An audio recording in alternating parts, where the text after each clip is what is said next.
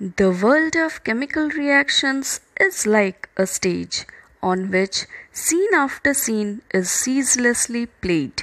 The actors on it are the elements. Hello everyone, this is Arpita Tripathi welcoming you all to my channel and your very own learning platform, The World of Chemistry. Today, I'll start my discussion with a new topic, chemical reactions. So keep watching my videos to acquaint yourself with few informations regarding this topic. And to know about my latest updates, do the needful. In this module, you'll get to know about what is a chemical reaction along with few examples and what does chemical equation mean? These are few ingredients of a mouth-watering dish.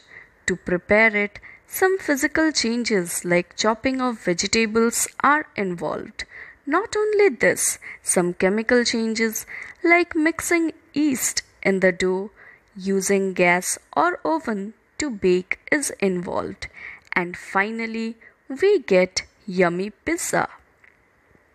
In the same way, we can also get mushroom Manchurian.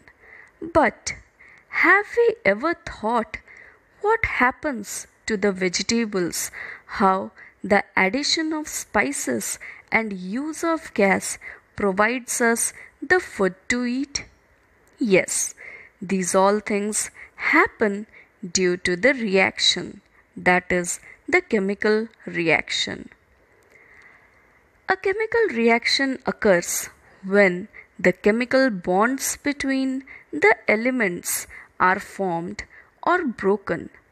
Now, the question arises is what are the chemical bonds? So, a chemical bond is an attraction between atoms, ions, or molecules that enables the formation of chemical compounds. And for the reaction, gain or loss of energy is required. So, atoms in a chemical reaction either rearrange to create one or more new compounds, or in other words, we can say that the old bonds break and the new bonds form. As in the previous slide, we read that atoms rearrange themselves. So let's relate this with an example.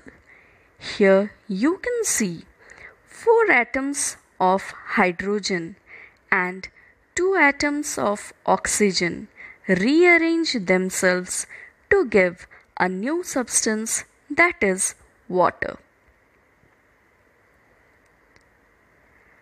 Now, let's know what are reactants.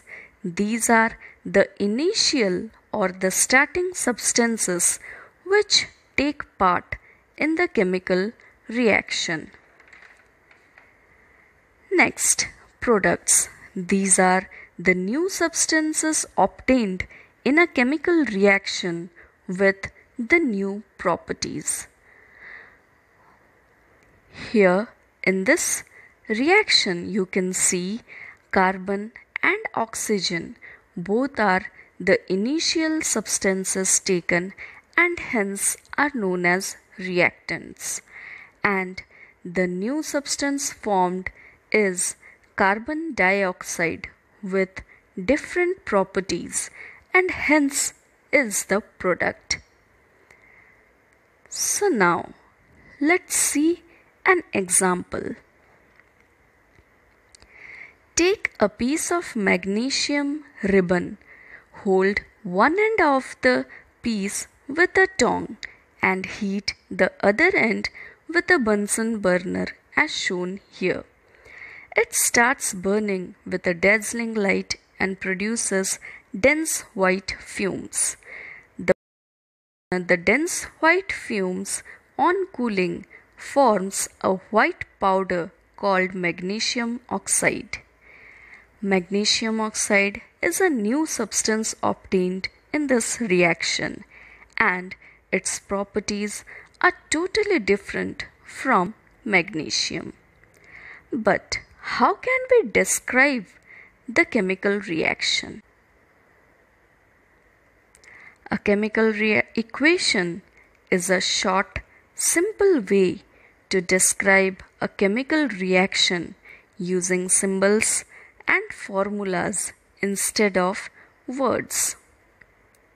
So, we can read a chemical equation as iron, one atom of iron reacts with 2 atoms of hydrogen chloride, and it gives rise to iron 2 chloride or ferrous chloride and hydrogen.